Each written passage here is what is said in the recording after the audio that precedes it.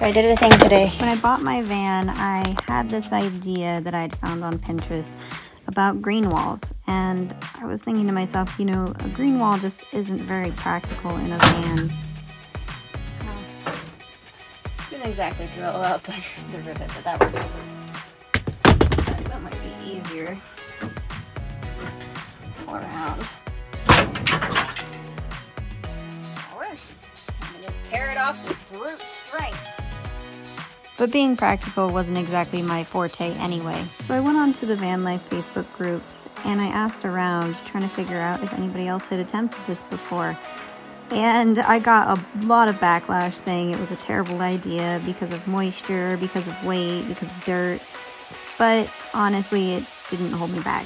So after working on my van for a good long while, I finally have gotten to a point where I could go ahead and give it a shot. I mean, what was there to lose? So I decided to incorporate a little green wall into my door.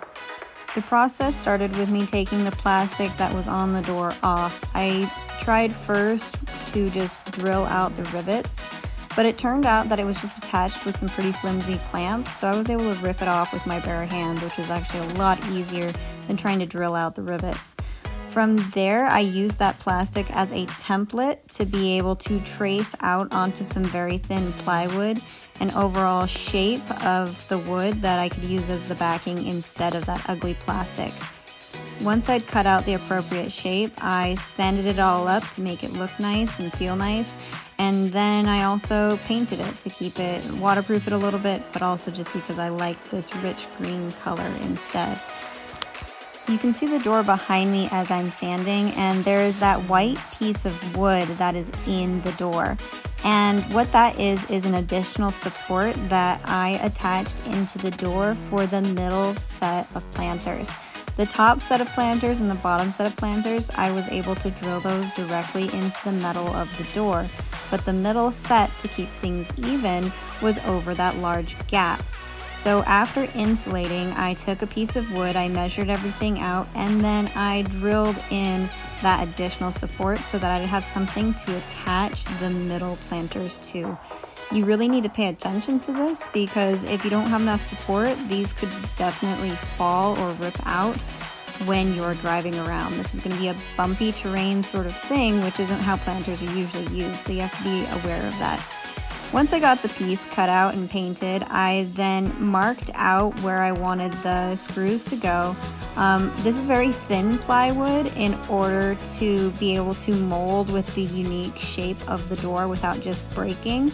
And then I used self-tapping screws to drill it down on all sides. It would probably look better if I had some kind of trim like rope or something, but I just left it as is. And so this also holds in the insulation, but it just gives you a nice little background to put your green wall. Yeah, I'll show you guys real quick. You know, it used to look kind of like that, and now it looks like this.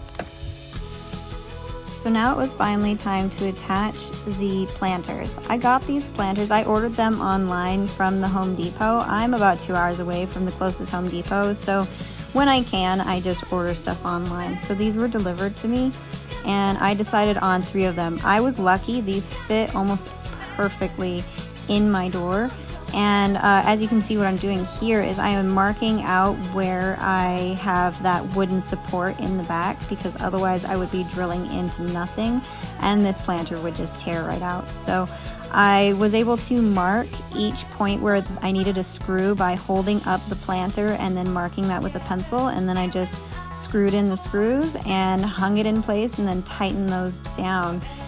Something else that I thought was pretty convenient about this location for the plants was not only the sunlight that they could get through the window, but if they were to leak or spill dirt, it would just fall into the stair where the doors close.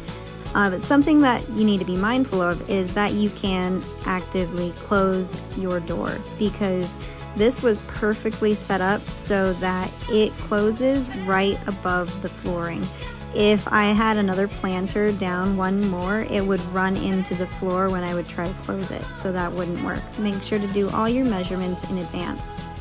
Then I picked out some plants. I found one plant that I really wanted to plant in here, but it was an outdoor plant and it wasn't going to survive well. But I looked at the Home Depot indoor plant collection and I found some cat-friendly ferns, some Pitonia, some lemon thyme, and some other low-light plants that were non-toxic to cats. And then in the bottom 3, I planted wheatgrass and some catnip. I don't know how well the lemon thyme and the catnip are going to do, but everything else should do well in this environment. What's best to do is just research online and find what plants are going to do well for where you have them located within your build. I put the lemon thyme in the top tier because I wanted it to get more sunshine, since it isn't an indoor plant or a low light plant necessarily. There are special lighting fixtures that you can use to give light to your plants so they get enough light if you're not going to use low light plants. But I didn't want to go as far as that, and we're going to just have to wait and see how these plants perform in this environment.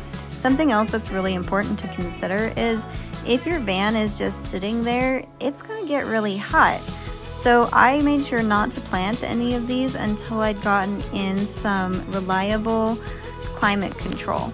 So I've got 2 max air fans, I've got access panels with screens, and I have a diesel heater. So whether it's warm or cold, these plants should be able to stay at a pretty regular temperature, not get too hot and not get frozen out.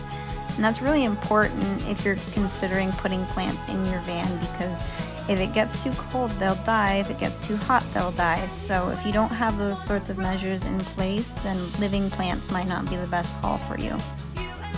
All in all, when it was done, I was so happy. I just love all the plants. I can't wait for the wheatgrass and everything to grow, and I'm super excited for it to all fill out and become the true green wall that I dream of it being.